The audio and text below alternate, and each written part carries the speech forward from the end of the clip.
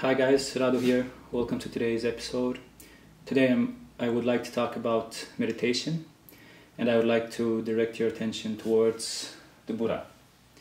When you look at the Buddha, what is he doing?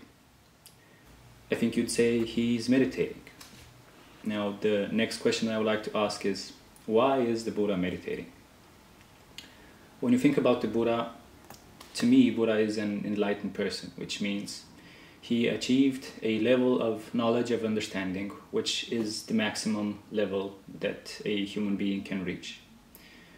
So when I ask the question, why is he meditating, is he meditating because he wants to achieve a higher state? Well, no, he's already at the highest state, so he doesn't have anything to gain from meditation. So then why does he do it? The reason I ask this question is because meditation nowadays is becoming really popular, and a lot of people are doing it in order to achieve higher productivity, higher concentration, calmness, all these different benefits that meditation brings. But that is the only reason why they are doing it. And I don't think that the main purpose of meditation is to achieve these benefits. Although you can achieve these benefits and they are important, I think the reason you should meditate is a different one. In order to explain the true purpose of meditation, I would like to remind you about the story of the heron and the lake. The heron is the bird, Barza. And if you remember, I was saying that when the heron is watching the lake and it's trying to catch a fish, it is not trying to look for the fish, where is this fish and I want to catch it, is it there?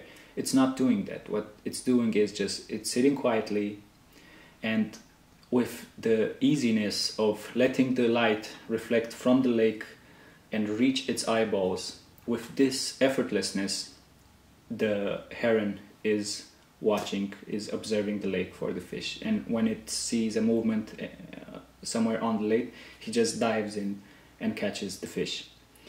This way of observation is called in Chinese Guan, and it means quiet observation, which also means thoughtless observation. Now, when you think about what we are doing when we are observing,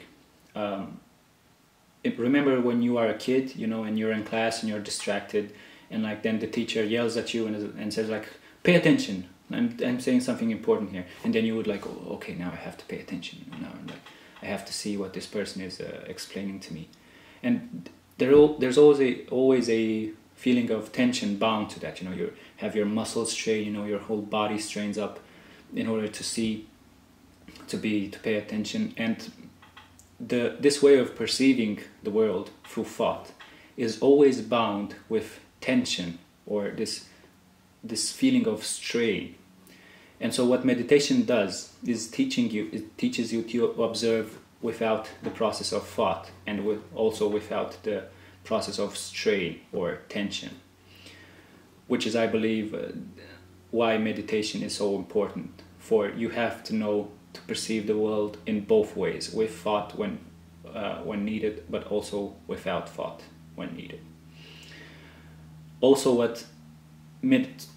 what meditation is, and this is to sum things up, is in order to perceive the world truly, you must perceive it without the intervention of thought.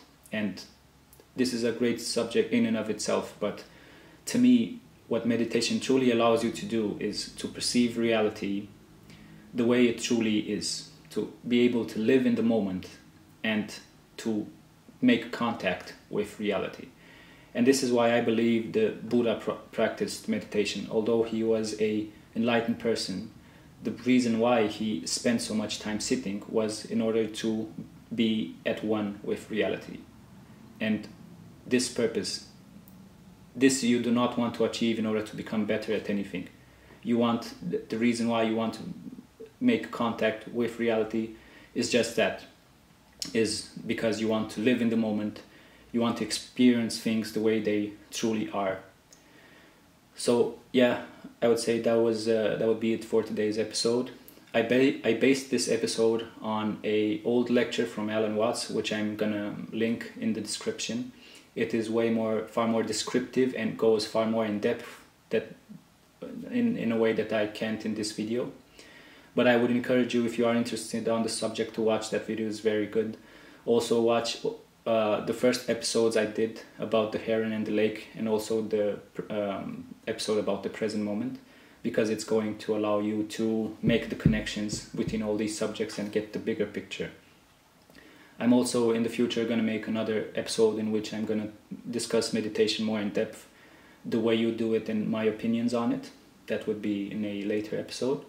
Also guys, don't forget to hit that like button, subscribe to my channel, and also share this video with everyone you think that could benefit from it. That would also help me a lot in the making of new videos and keeping me motivated and stuff like that. So thank you guys for watching. I'll see you guys next time. Cheers.